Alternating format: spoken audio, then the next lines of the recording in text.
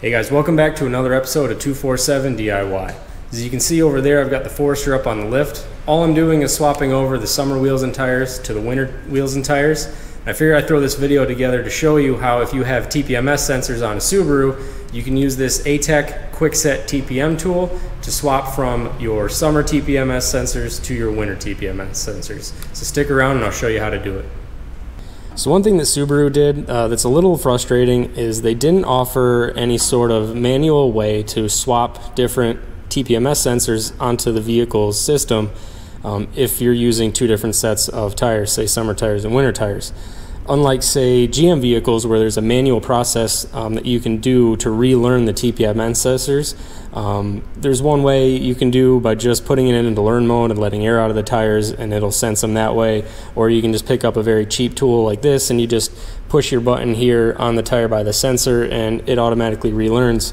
Unfortunately, Subaru decided that the way they wanted their systems to work, they load the TPMS sensor ID numbers actually onto the vehicle's computer, and the only way to access that is through your OBD2 system. Now, the Forester I'm doing this on is on a 2012. It is entirely possible now that we're into 2022, almost 2023, that they may have put that into the integrated vehicle computer system. So if you own a newer Subaru, I'm not sure, I don't own a newer one, it may be possible you can access this through the computer system that comes on most newer Subarus now. But at least around this area of 2012, the only way to do that is to go through your vehicle's OBD2 system and to manually write the new codes onto there.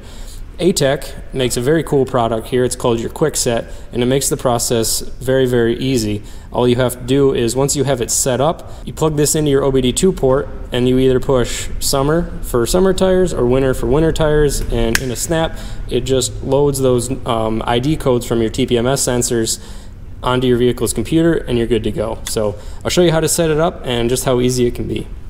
So the first thing you want to do is load the software that comes with the ATEQ when you buy it, and you just toss the CD in here and you'll get this window to come up when you run the software on the CD.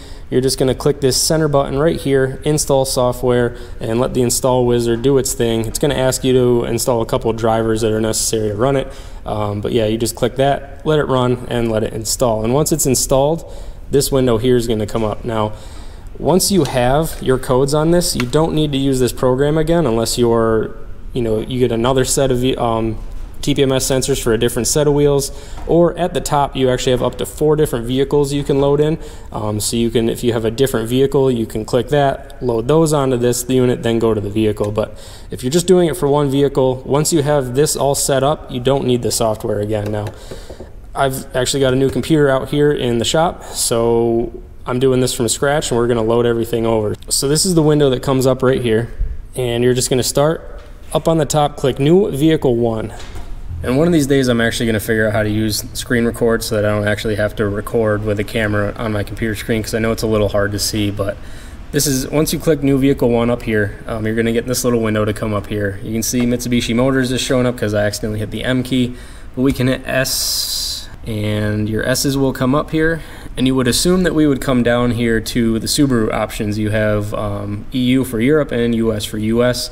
When I first went to set this up, I had a lot of issues setting up. It wouldn't work. When I would put the codes in, it would say it wasn't a valid code and everything like that.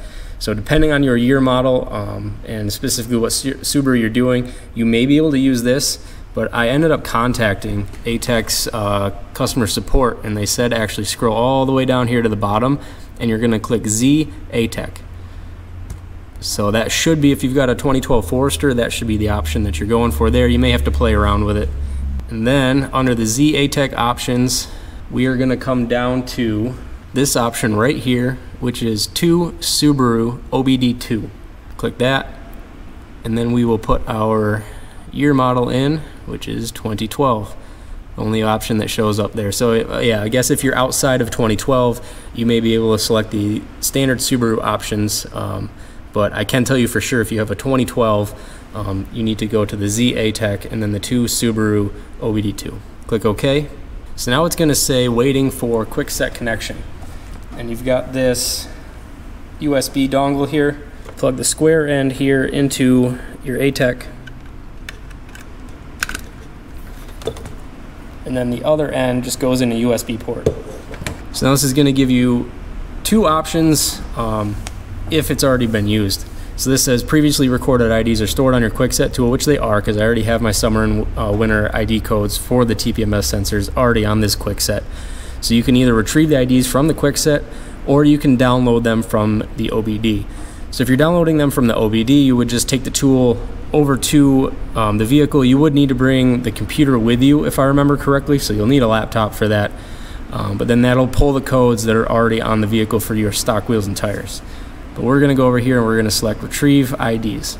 So that brings up this menu here.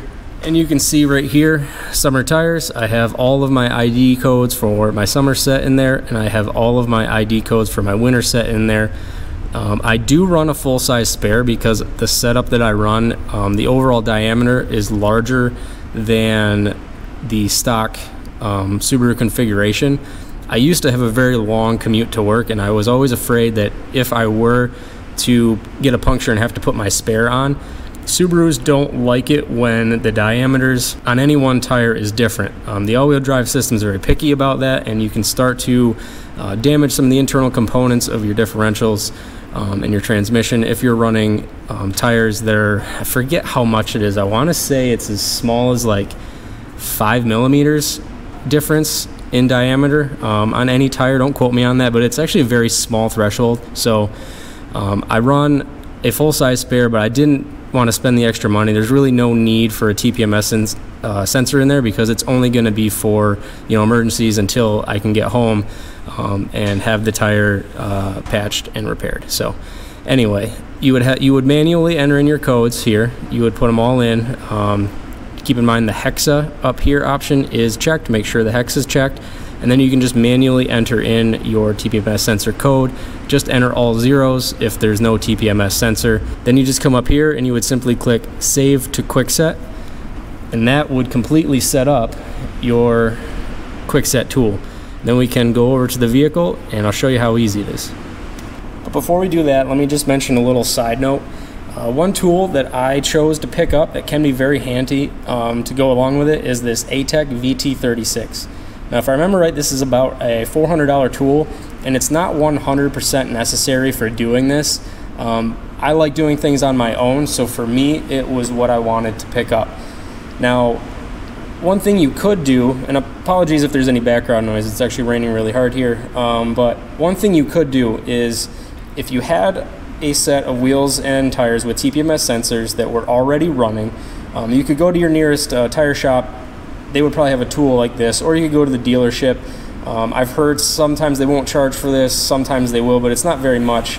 And they can pull the TPMS sensor codes and give you the codes off the tires. If you're doing like what I did and you go to TireRack.com and you get brand new TPMS sensors with a brand new set of wheels and tires, those TPMS sensors come in what's called a sleep mode. You can also use this to wake those sensors up. Again, that's something where you could bring those wheels and tires with the TPMS sensors already in them to a tire shop or to the dealership. They can wake those sensors up for you. So all you would do is when you first turn it on, there'll be a center icon that'll say check sensor. Once you do that, you can go over to the vehicle.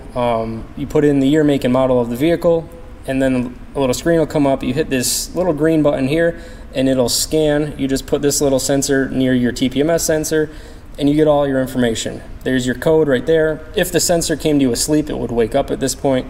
But you have your ID code right there. It tells you it's got 30 pounds of pressure in the tire, the battery's okay, and then it's a 315 megahertz TPMS sensor. So again, for $400, you need to make the choice if that's worth it to you. For me, it was, but it's a handy tool so you don't have to run around and go to a tire shop to have them do it for you, or the dealership, or what have you. But let's jump to the car and I'll show you how to use the Quickset and how easy it can be to set up on your vehicle. So we're just going to come down here to the OBD2 port, which is located right up under the dash. Hard to see, but it's right here. And you're going to plug the Quickset right into that. Then we're going to turn our key to the on position. Once your key's in the on position, you'll see you'll have a blinking green light. At this point, you're just going to select which setup you want. In this case, we're going from summer to winter tires, so we're going to push the snowflake for winter tires. And then you'll see your sensor turn, or your little light here turns a solid green.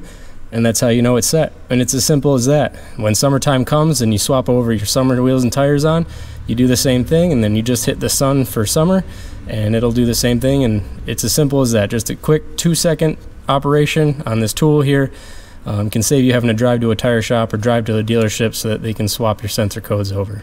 So with that, I hope you guys found this video useful. If you did, go ahead and hit that like button down below. Feel free to leave a comment, and as always, if you're not subscribed, please go ahead and subscribe to the channel. Thanks.